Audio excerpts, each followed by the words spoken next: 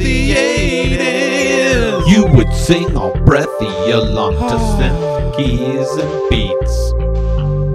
You would strap on your members-only jacket just to go out and get some eats. Nom nom.